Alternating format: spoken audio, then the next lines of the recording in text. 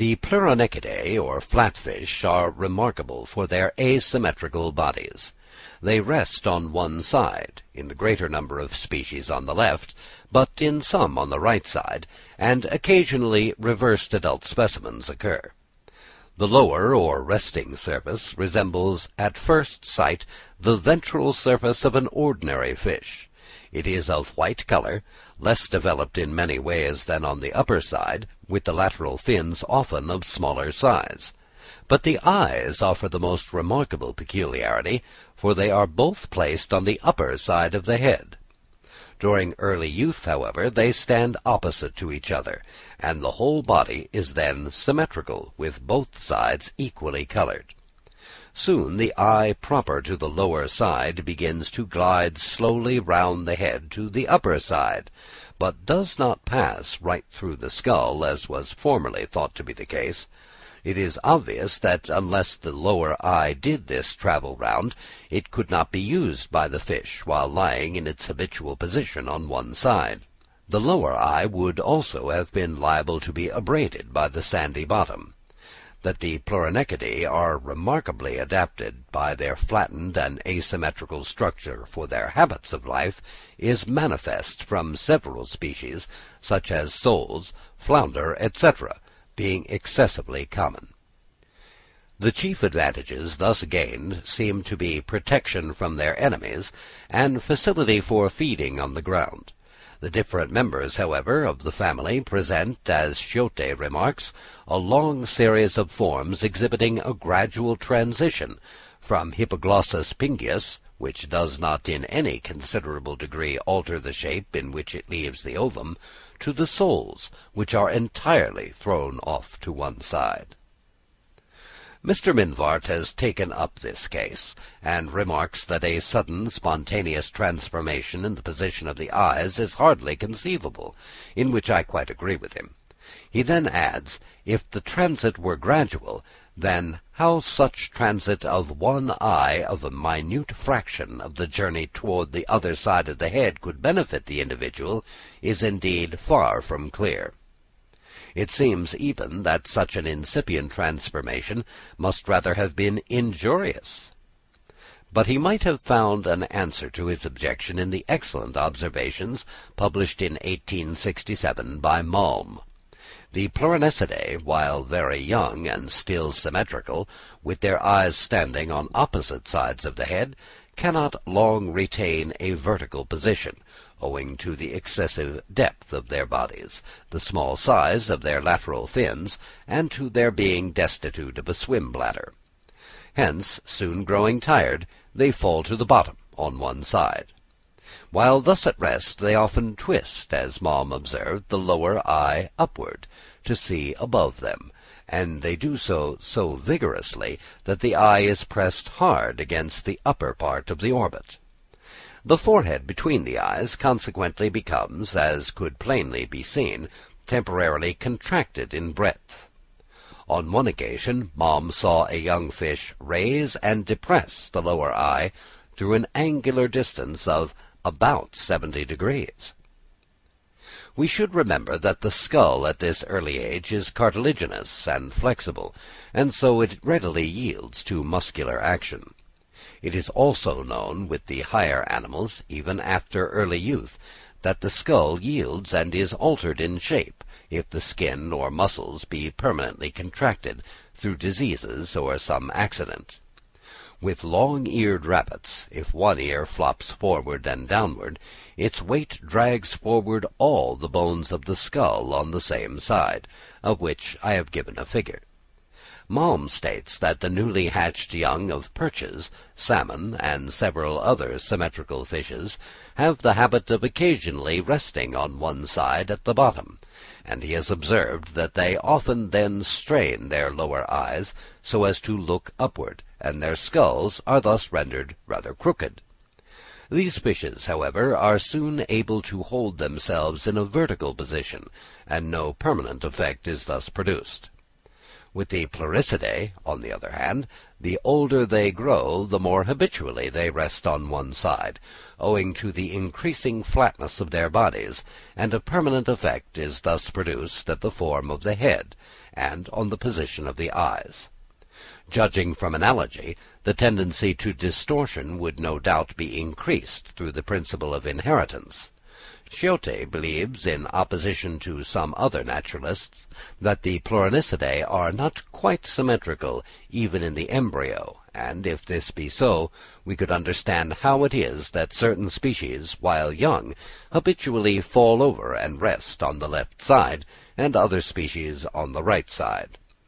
Malm adds, in confirmation of the above view, that the adult Trachypterus arcticus, which is not a member of the Pleuronectidae, rests on the left side at the bottom, and swims diagonally through the water, and this fish, of the two sides of its head, are said to be somewhat dissimilar.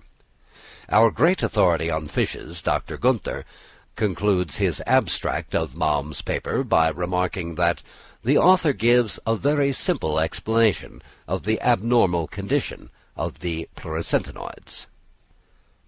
We thus see that the first stages of the transit of the eye from one side of the head to the other, which Mr. Mivart considers would be injurious, may be attributed to the habit, no doubt beneficial to the individual and to the species, of endeavouring to look upward with both eyes, while resting on one side at the bottom. We may also attribute to the inherited effects of use the fact of the mouth in several kinds of flatfish being bent toward the lower surface, with the jawbones stronger and more effective on this, the eyeless side of the head, than on the other, for the sake, as Dr. Tronquoyar supposes, of feeding with ease on the ground. Disuse, on the other hand, will account for less developed conditions of the whole inferior half of the body, including the lateral fins, though Yarrell thinks that the reduced size of these fins is advantageous to the fish, as there is so much less room for the action than with the larger fins above. Perhaps the lesser number of teeth, in the proportion of 4 to 7 in the upper halves of the two jaws of the Pliaceae, to 25 to 30 in the lower halves, may likewise be accounted for by disuse. From the colourless state of the ventral surface of many fishes, and from many other animals, we may reasonably suppose that the absence of colour in flatfish on the side, whether it be right or left, which is undermost, is due to the exclusion of light; but it cannot be supposed that the peculiar speckled appearance of the upper side of the sole is so like the sandy bed of the sea, or the power in some species, as recently shown by Pouchet, of changing their colour in accordance with the surrounding surface, or the presence of bony tubercles in the upper side of the turbot, are due to the action of the light. Here natural selection has probably come into play, as well as in adapting the general shape of the body of these fishes, and many other peculiarities, to their habits of life. We should keep in mind, as I have before insisted, that the inherited effects of the increased use of parts, and perhaps of their disuse, will be strengthened by natural selection; for all spontaneous variations in the right direction will be thus preserved, as will those individuals which inherit in the highest degree the effects of the increased beneficial use of any part. How much to attribute in each particular case to the effects of use, and how much to natural selection, it seems impossible to decide. I may give another instance of a structure which apparently owes its origin exclusively to use or habit. The extremity of the tail in some American monkeys has been converted into a wonderfully perfect prehensile organ, and serves as a fifth hand. A reviewer, who agrees with Mr. Mivart in every detail, remarks on this structure: "It is impossible to believe that in any number of ages the first slight incipient tendency to grasp could preserve the lives of the individuals possessing it, or favour their chance of having and of rearing offspring. But there is no necessity for any such belief. habit, and this almost implies that some benefit of great or small is thus derived, would in all probability suffice for the work. Brehm saw the young of an African monkey, Cercopithecus, clinging to the under surface of their mother by their hands, and at the same time they hooked their little tails round that of their mother. Professor Henslow kept in confinement some harvest mice, Mus messorius, which do not possess a structurally prehensive tail, but he frequently observed that they curled their tails round the branches of a bush placed in the cage, and thus aided themselves in climbing. I have received an analogous account from Dr. Gunther, who has seen a mouse thus suspend itself. If the harvest mouse had been more strictly arboreal, it would perhaps have had its tail rendered structurally prehensile, as is the case with some members of the same order. Why Cercopithecus, considering its habits while young, has not become thus provided, it would be difficult to say. It is, however, possible that the long tail of this monkey may be more of service to it as a balancing organ in making its prodigious leaps than as a prehensile organ. The mammary glands are common to the whole class of mammals, and are indispensable for their existence. They must, therefore, have been developed at an extremely remote period, and we can know nothing positively about their manner of development. Mr. Minvard asks, is it conceivable that the young of any animal was ever saved from destruction by accidentally sucking a drop of scarcely nutritious fluid from an accidentally hypertrophied cutaneous gland of its mother? And even if one were so, what chance was there of the perpetuation of such a variation? But the case is not here put fairly. It is admitted by most evolutionists that mammals are descended from a marsupial form, and if so, the mammary glands will have at first developed within the marsupial sac. In the case of fish, Hippocampus, the eggs are hatched, and the young are reared for a time within a sac of this nature, and an American naturalist, Mr. Lockwood, believes from what he has seen of the development of the young that they are nourished by a secretion from the cutaneous glands of the sac. Now, with the early progenitors of mammals, almost before they deserve to be thus designated, is it not at least possible that the young might have been similarly nourished? And in this case, the individuals which secreted a fluid in some degree or manner the most nutritious, so as to partake of the nature of milk, would in the long run have reared a larger number of well-nourished offspring than would the individuals which secreted a poorer fluid, and thus the cutaneous glands, which are the homologues of the mammary glands, would have been improved or rendered more effective. It accords with the widely extended principle of specialization that the glands over a certain space of the sac should have become more highly developed than the remainder, and that they would then have formed a breast, but at first without a nipple, as we see in the Ornithorhynchus at the base of the mammalian series. Through what agency the glands over a certain space become more highly specialized than the others, I will not pretend to decide. Whether in part through compensation of growth, the effects of youth, or natural selection. The development of the mammary glands would have been of no service, and could not have been effected through natural selection, unless the young at the same time were able to partake of the secretion. There is no greater difficulty in understanding how young mammals have instinctively learned to suck the breast, than in understanding how unhatched chickens have learned to break the egg-shell by tapping against it with their specially adapted beaks, or how a few hours after leaving the shell they have learned to pick up grains of food. In such cases the most probable solution seems to be that the habit was at first acquired by practice at a more advanced age, and afterwards transmitted to the offspring at an earlier age. But the young kangaroo is said not to suck, only to cling to the nipple of its mother, who has the power of injecting milk into the mouth of her helpless, half-formed offspring. On this head Mr. Mivart remarks, "Did no special provision exist? The young one must infallibly be choked up by the intrusion of the milk into the windpipe." But there is a special provision.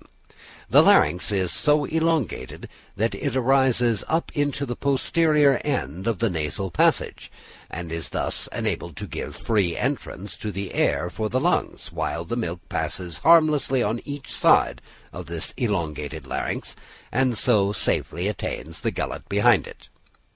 Mr. Mivart then asks, how did natural selection remove in the adult kangaroo, and in most other mammals, on the assumption that they are descended from a marsupial form, this at least perfectly innocent and harmless structure?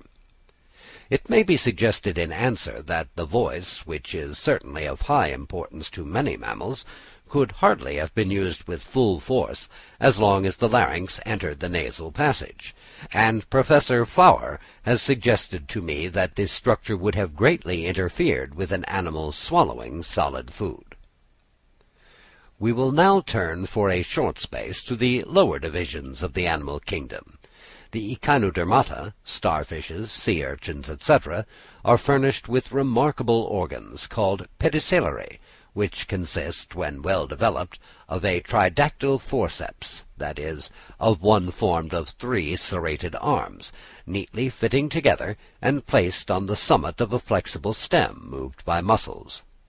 These forceps can seize and firmly hold of any object, and Alexander Agassiz has seen an echinus or sea urchin rapidly passing particles of excrement from forceps to forceps down certain lines of its body, in order that its shell should not be fouled.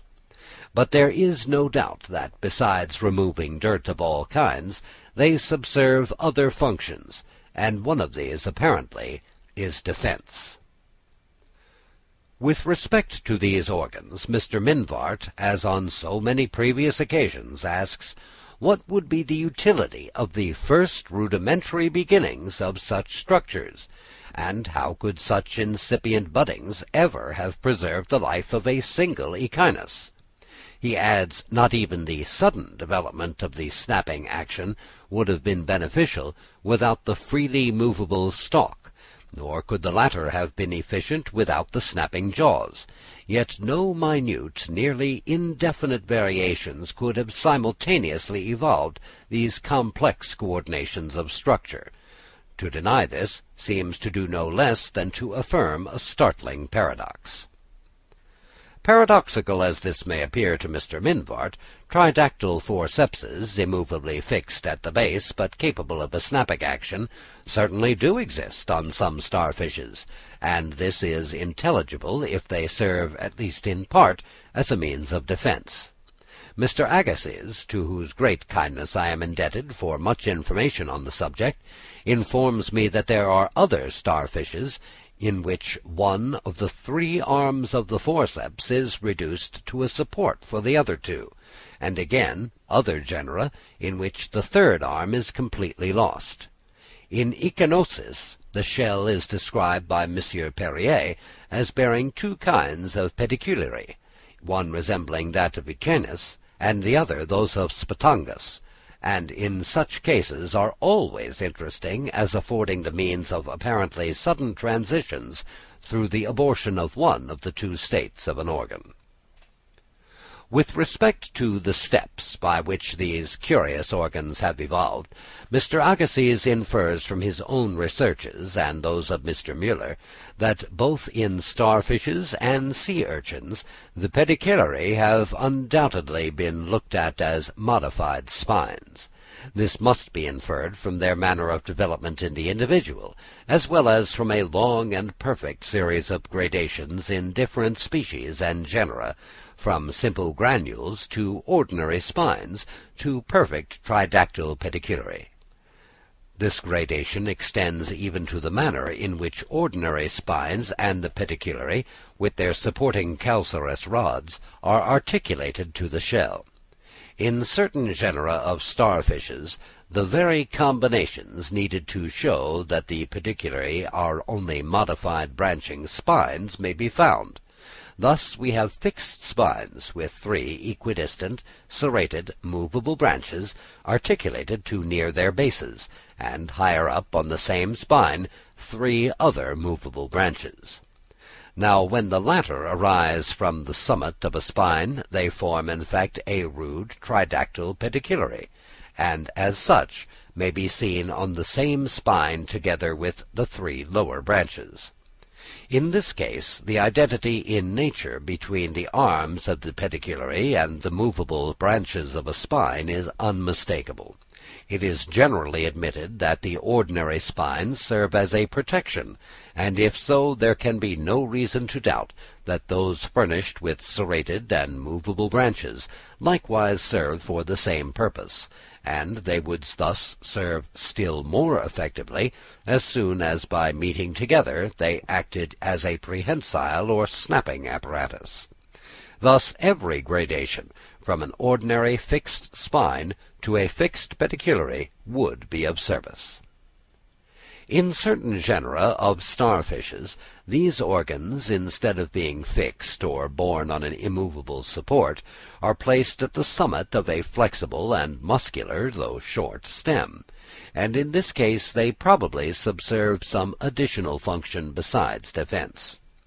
In the sea urchins the steps can be followed by which a fixed spine becomes articulated to the shell, and is thus rendered movable. I wish I had space here to give a fuller abstract of Mr. Agassiz's interesting observations on the development of the pedicellary. All possible gradations, as he adds, may likewise be found between the pedicellary of the starfishes and the hooks of the ophiurians, another group of the echinodermata, and again between the pedicellary of sea urchins and the anchors of the holothuriae, also belonging to the same great class. Certain compound animals, or zoophytes as they have been termed, namely the polyzoa, are provided with curious organs called avicularia. These differ much in structure in the different species. In their most perfect condition they curiously resemble the head and beak of a vulture in miniature, seated on the neck and capable of movement, as is likewise the lower jaw or mandible. In one species observed by me, all the avicularia on the same branch often moved simultaneously backwards and forwards, with the lower jaw widely open, through an angle of about 90 degrees, in the course of 5 seconds, and their movement caused the whole polyzoary to tremble. When the jaws are touched with a needle, they seize it so firmly that the branch can thus be shaken. Mr. Mivart adduces this case, chiefly on account of the supposed difficulty of organs, namely the avicularia of the polyzoa and the pedicellary of the echinodermata, which he considers as essentially similar, having been developed through natural selection in widely distinct divisions of the animal kingdom. But as far as the structure is concerned, I can see no similarity between tridactyle pedicellary and avicularia. The latter resembles somewhat more closely the chelae or pincers of crustaceans, and Mr. Mivart might have adduced with equal appropriateness this resemblance has a special difficulty, or even their resemblance to the head and beak of a bird. The avicularia are believed by Mr. Busk, Dr. Smith, and Dr. Nietzsche, naturalists who have carefully studied this group, to be homologous with the zooids and their cells which composite the zoophyte, the movable lip or lid of the cell corresponding with the lower and movable mandible of the avicularium. Mr. Busk, however, does not know of any gradations now existing between a zooid and an avicularium. It is therefore impossible to conjecture by what serviceable gradations the one could have been converted into the other, but it by no means follows from this that such gradations have not existed. As the chelae of crustaceans resemble in some degree the avicularia of polyzoa, both serving as pincers, it may be worth while to show that with the former a long series of serviceable gradations still exists. In the first and simplest stage, the terminal segment of the limb shuts down either on the square summit of the broad penultimate segment, or against the whole side, and is thus enabled to catch hold of an object; but the limb still serves as an organ of locomotion. We next find one corner of the broad penultimate segment slightly prominent, sometimes furnished with irregular teeth, and against these the terminal segment shuts down; but an increase in the size of this projection, with its shape, as well as that of the terminal segment, slightly modified and improved, the pincers are rendered more and more perfect, until at last we have an instrument as efficient as the chellae of a lobster. And all these gradations can actually be traced. Besides the avicularia, the polyzoa possess curious organs called vibracula. These generally consist of long bristles, capable of movement and easily excited. In one species examined by me, the vibracula were slightly curved and serrated along the outer margin, and all of them on the same polyzoary often moved simultaneously, so that, acting like long oars, they swept a branch rapidly across the object glass of my microscope. When a branch was placed on the face, the vibracula became entangled, and they made violent efforts to free themselves. They are supposed to serve as a defence, and may be seen, as Mr. Busk remarks, to sweep slowly and carefully over the surface of the polyzoary, removing what might be noxious to the delicate inhabitants of the cells when their tentacula are protruded. The avicularia, like the vibracula, probably serve for defence, but they also catch and kill small living animals, which it is believed are afterwards swept by the currents within the reach of the tentacula of the zooids.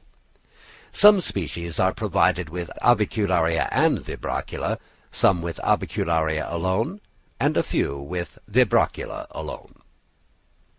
It is not easy to imagine two objects more widely different in appearance than a bristle or vibraculum and an avicularium like the head of a bird, yet they are almost certainly homologous, and have been developed from the same common source, namely a zooid with its cell.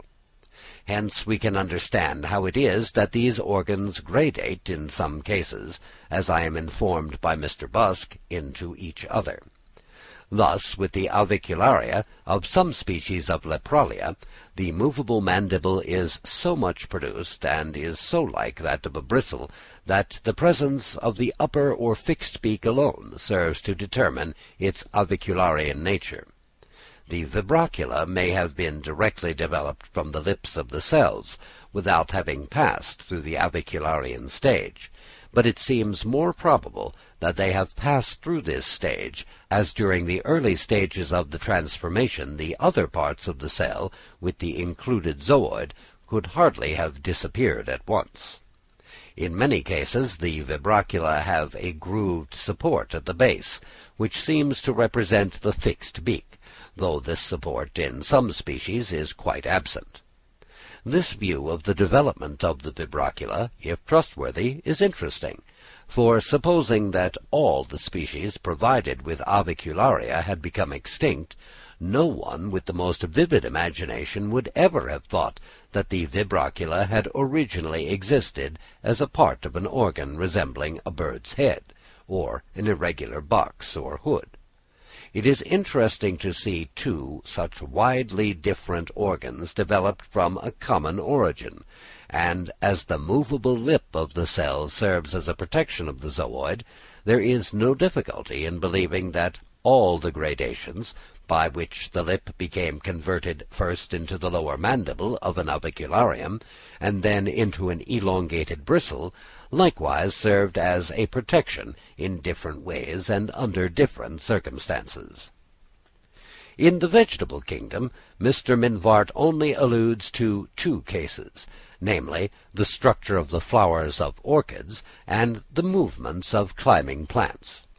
With respect to the former, he says, the explanation of their origin is deemed thoroughly unsatisfactory, utterly insufficient to explain the incipient, infinitesimal beginnings of structures which are of utility only when they are considerably developed. As I have fully treated this subject in another work, I will here give only a few details, on one alone of the most striking peculiarities of the flowers of orchids, namely their pollinia. A pollinum, when highly developed, consists of a mass of pollen grains affixed to an elastic footstalk or caudicle, and this to a little mass of extremely viscid matter. The pollinia are by this means transported by insects from one flower to the stigma of another. In some orchids there is no caudicle to the pollen masses, and the grains are merely tied together by fine threads. But as these are not confined to orchids, they need not here be considered. Yet I may mention that at the base of the Orchidus series, in Cyberspatium, we can see how the threads were probably first developed. In other orchids the threads cohere at one end of the pollen masses, and this forms the first or nascent trace of a claudicle. This is the origin of the claudicle. Even when of considerable length and highly developed, we have good evidence in the aborted pollen grains, which can sometimes be detected embedded within the central and solid parts.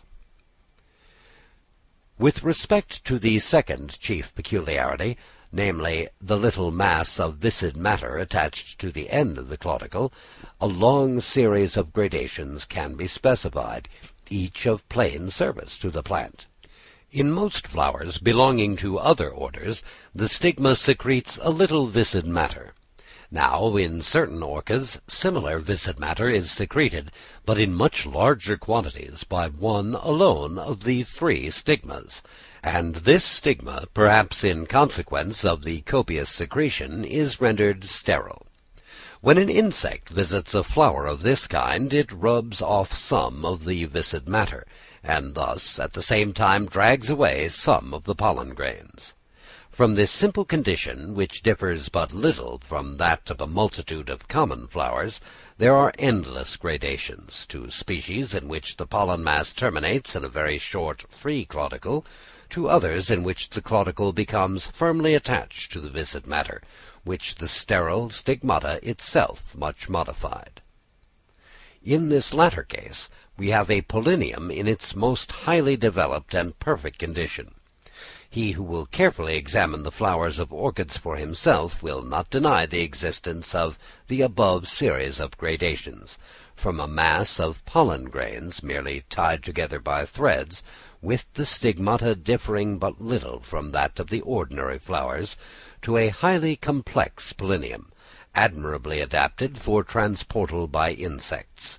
Nor will he deny that all the gradations in the several species are admirably adapted in relation to the general structure of each flower for its fertilization by different insects. In this and almost every other case, the enquiry must be pushed further backwards, and it must be asked, how did the stigma of an ordinary flower become viscid? But as we do not know the full history of any one group of beings, it is as useless to ask as it is hopeless to attempt answering such questions. We will now turn to climbing plants. These can be arranged in a long series, from those which simply twine round the support, to those which I have called leaf climbers, and to those provided with tendrils. In these two latter cases the stems have generally, but not always, lost the power of twining, though they retain the power of revolving, which the tendrils likewise possess. The gradations from leaf climbers to tendril bearers are wonderfully close, and certain plants may be differently placed in either class. But in ascending the series from simple twiners to leaf climbers, an important quality is added, namely sensitiveness to a touch, by means of the footstalks of the leaves of the flowers, or these modified and converted into tendrils are excited to bend round and clasp the touching object. He who will read my memoir on these plants will, I think, admit that all the gradations in function and structure between simple twiners and tendril bearers are in each case beneficial in a high degree to the species. For instance, it is clearly a great advantage to a twining plant to become a leaf climber, and it is probable that every twiner which possessed leaves with long footstalks would have been developed into a leaf climber, if the footstalks had possessed in any slight degree the requisite sensitiveness to a touch. As twining is the simplest means of ascending a support, and forms the basis of our series, it may naturally be asked, how did plants acquire this power in an incipient degree, afterwards to be improved and increased through natural selection? The power of twining depends, firstly, on the stems, while young, being extremely flexible, but this is a character common to many plants which are not climbers; and secondly, on their continually bending to all points of the compass, one after another in succession, in the same order. By this movement the stems are inclined to all sides, and are made to move round and round. As soon as the lower part of a stem strikes against any object and is stopped, the upper part still goes on bending and revolving, and thus necessarily twines round and up the support. The revolving movement ceases after the early growth of each shoot. As in many widely separated families of plants, single species and single genera possess the power of revolving, and have thus become twiners. They must have independently acquired it, and cannot have inherited it from a common progenitor. Hence I was led to predict that some slight tendency to a movement of this kind would be found to be far from uncommon with plants which did not climb, and that this had afforded the basis for natural selection to work on and improve. When I made this prediction, I knew of only one imperfect case, namely of the young flower peduncles of a Moraenda, which revolved slightly and irregularly, like the stems of twining plants, but without making any use of this habit. Soon afterwards Fritz Müller discovered that the young stems of Alissima and of a Linum, plants which do not climb and are widely separated in the natural system, revolved plainly, though irregularly, and he states that he has reason to suspect that this occurs with some other plants. These slight movements appear to be of no service to the plants in question.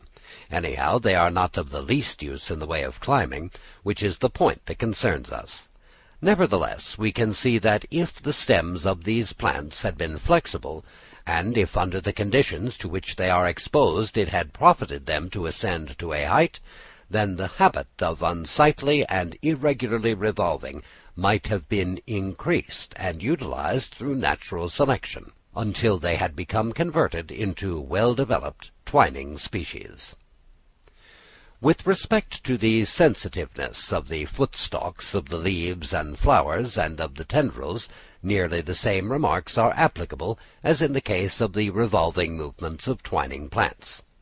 As a vast number of species, belonging to widely distinct groups, are endowed with this kind of sensitiveness, it ought to be found in a nascent condition in many plants which have not become climbers. This is the case. I observed that the young flower peduncles of the above Moraenda curved themselves a little towards the side which was touched. Morin found in several species of Oxalis that the leaves and their footstalks moved, especially after exposure to a hot sun, when they were gently and repeatedly touched, or when the plant was shaken. I repeated these observations on some other species of Oxalis, with the same result. In some of them the movement was distinct, but was best seen in the young leaves. In others it was extremely slight. But it is a more important fact that, according to the high authority of Hofmeister, the young shoots and leaves of all plants move after being shaken, and with climbing plants it is, as we know, only during the early stages of growth that the footstalks and tendrils are sensitive. It is scarcely possible that the above slight movements, due to a touch or shake in the young and growing organs of plants, can be of any functional importance to them. But plants possess, in obedience to various stimuli, powers of movement which are of manifest importance to them. For instance, towards, and more rarely from the light, in opposition to, and more rarely in the direction of, the attraction of gravity, when the nerves and muscles of an animal are excited by galvanism, or by the absorption of strychnine, the consequent movements may be called an incidental result, for the nerves and muscles have not been rendered specially sensitive to these stimuli. So with plants it appears that, from having the power of movement in obedience to certain stimuli, they are excited in an incidental manner by a touch or by being shaken. Hence there is no great difficulty in admitting that, in the case of leaf climbers and tendril bearers, it is this tendency which has been taken advantage of and increased through natural selection. It is, however, probable, from reasons which I have assigned in my memoir, that this will have occurred only with plants which had already acquired the power of revolving, and had thus become twiners. I have already endeavoured to explain how plants become twiners, namely by the increase of a tendency to slight and irregular revolving movements, which were at first of no use to them. This movement, as well as that due to a touch or a shake being the incidental result of the power of moving, gained for other and beneficial purposes. Whether, during the gradual development of climbing plants, natural selection has been aided by the inherent effects of use, I will not pretend to decide. But we know that certain periodical movements, for instance the so-called sleep of plants, are governed by habit.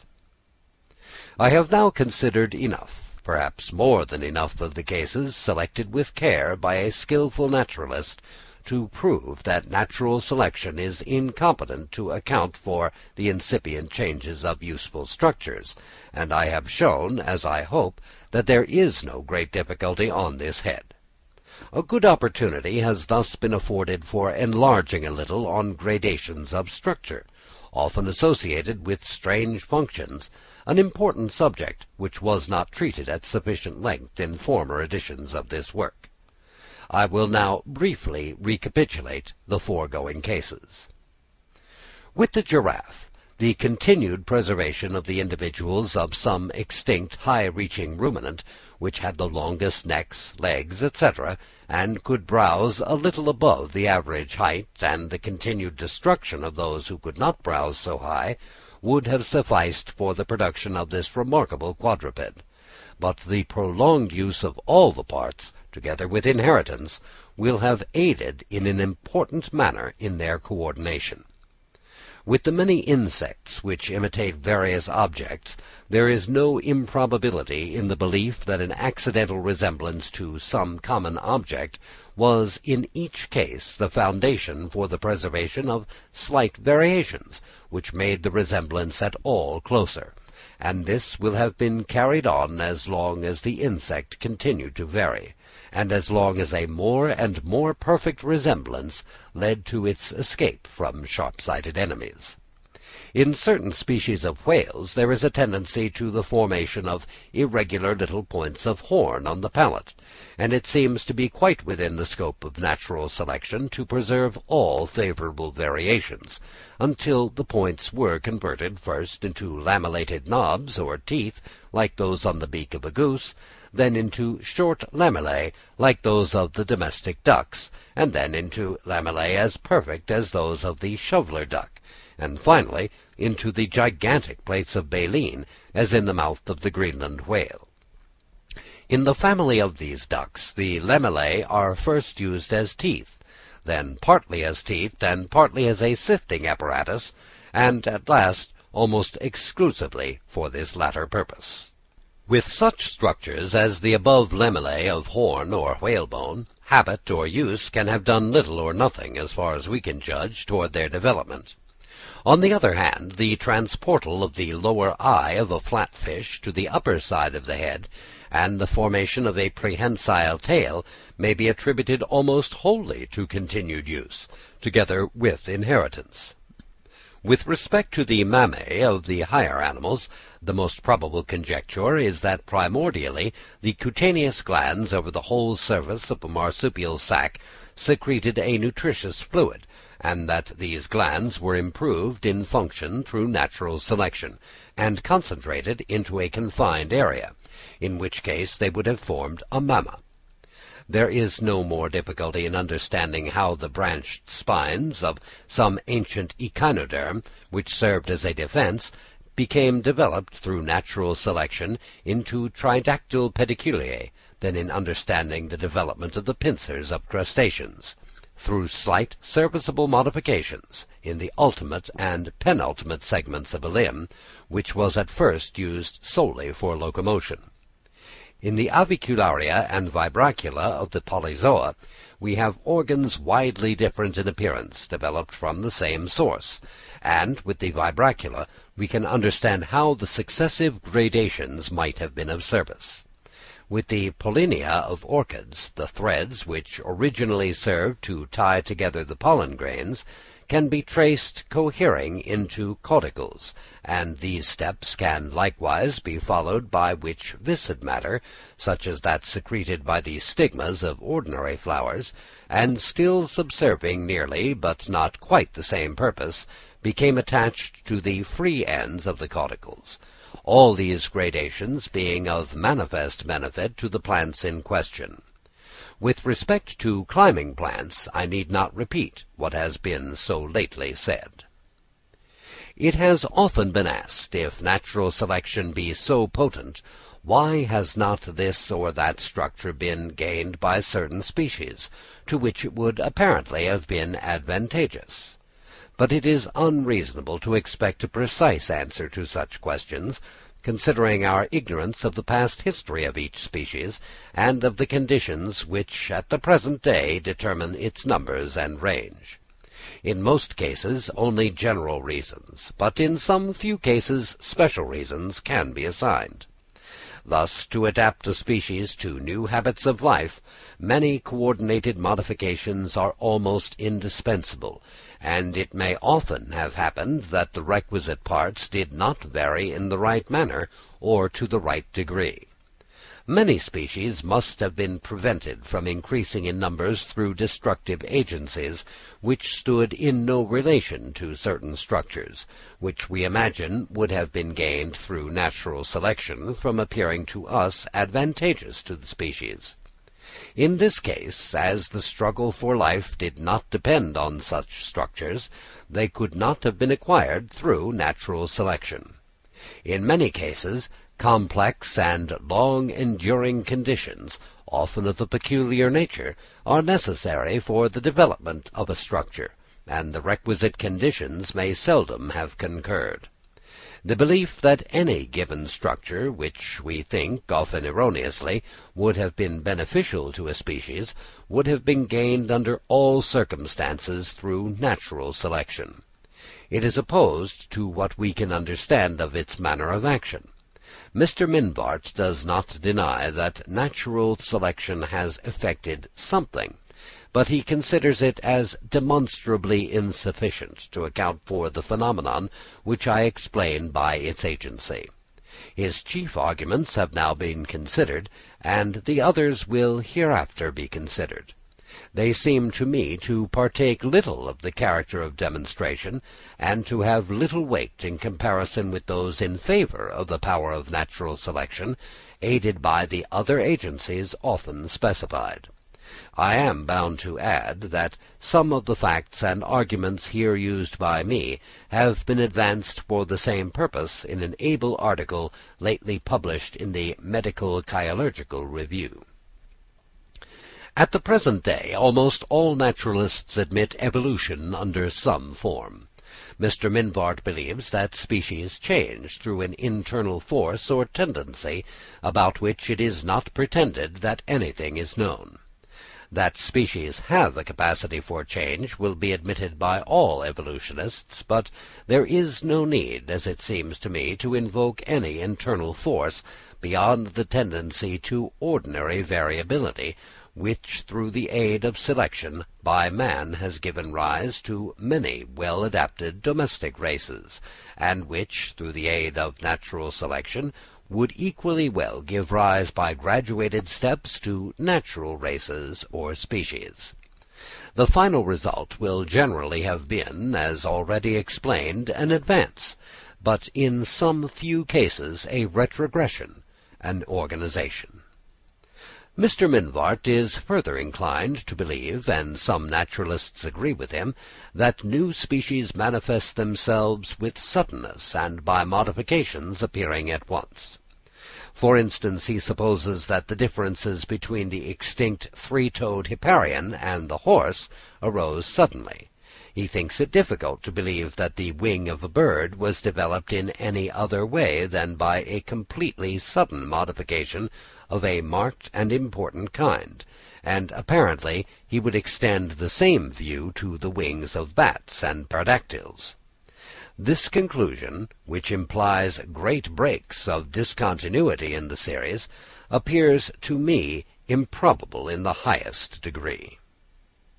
Everyone who believes in slow and gradual evolution will, of course, admit that specific changes may have been as abrupt and as great as any single variation which we meet with under nature or even under domestication. But as species are more variable when domesticated or cultivated than under their natural conditions, it is not probable that such great and abrupt variations have often occurred under nature, as are known occasionally to arise under domestication. Of these latter variations, several may be attributed to reversion, and the characters which thus reappear were, it is probable, in many cases at first gained in a gradual manner. A still greater number must be called monstrosities, such as six-fingered men, porcupine men, Ancon sheep, Niata cattle, etc., and as they are widely different in character from natural species, they throw very little light on our subject. Excluding such cases of abrupt variations, the few which remain would at best constitute, if found in a state of nature, doubtful species, closely related to their parental types. My reasons for doubting whether natural species have changed as abruptly as have occasionally domestic races, and for entirely disbelieving that they have changed in the wonderful manner indicated by Mr. Mivart, are as follows. According to our experience, abrupt and strongly marked variations occur in our domesticated productions, singly and at rather long intervals of time. If such occurred under nature, they would be liable, as formerly explained, to be lost by accidental causes of destruction and by subsequent intercrossing; and so it is known to be under domestication, unless abrupt variations of this kind are specially preserved and separated by the care of man. Hence, in order that a new species should suddenly appear in the manner supposed by Mr. Mivart, it is almost necessary to believe, in opposition to all analogy, that several wonderfully changed individuals appeared simultaneously within the same district. This difficulty, as in the case of unconscious selection by man, is avoided on the theory of gradual evolution, through the preservation of a large number of individuals which varied more or less in any favourable direction, and of the destruction of a large number which varied in the opposite manner. That many species have been evolved in an extremely gradual manner, there can hardly be a doubt. The species, and even the genera of many large natural families, are so closely allied together that it is difficult to distinguish not a few of them.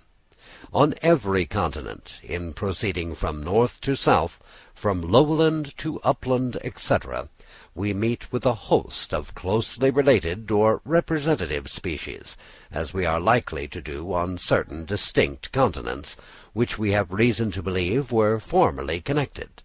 But in making these and the following remarks, I am compelled to allude to subjects hereinafter to be discussed. Look at the many outlying islands round a continent, and see how many of their inhabitants can be raised only to the rank of doubtful species. So it is that if we look to past times and compare the species which have just passed away with those still living within the same areas, or if we compare the fossil species embedded in the substages of the same geological formation, it is indeed manifest that multitudes of species are related in the closest manner to other species that still exist or have lately existed, and it will hardly be maintained that such species have been developed in an abrupt or sudden manner. Nor should it be forgotten, when we look to the special parts of allied species instead of to distinct species, that numerous and wonderfully fine gradations can be traced, connecting together widely different structures. Many large groups of facts are intelligible only on the principle that species have been evolved by very small steps. For instance, the fact that the species included in the larger genera are more closely related to each other and present a greater number of varieties than do the species in the smaller genera. The former are also grouped in little clusters, like varieties around species, and they present other analogies with varieties, as was shown in our second chapter.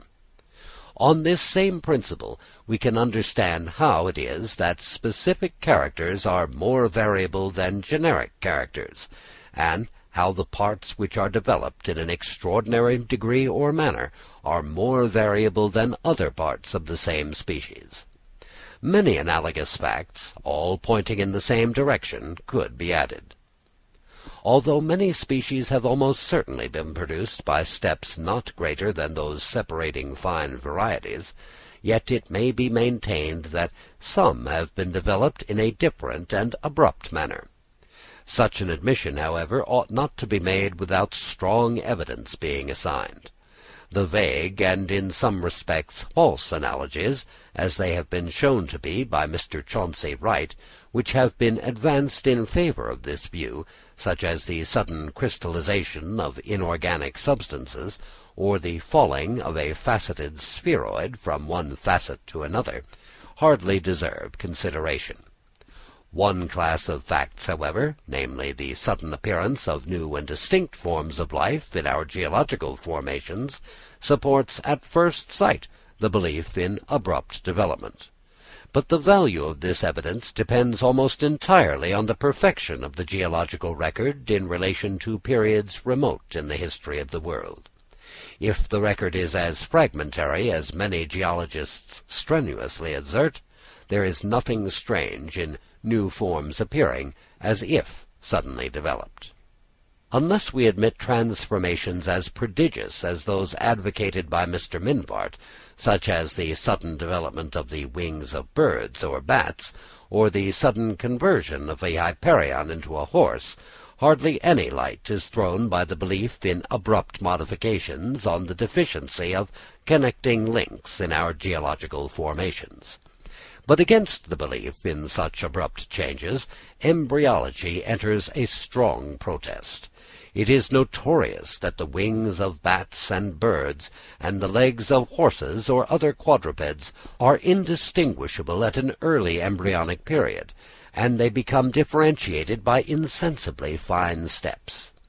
Embryological resemblances of all kinds can be accounted for, as we shall hereafter see, by the progenitors of our existing species having varied after early youth, and having transmitted their newly acquired characters to their offspring at a corresponding age. The embryo is thus left almost unaffected, and serves as a record of the past condition of the species. Hence it is that existing species, during the early stages of their development, so often resemble ancient and extinct forms belonging to the same class.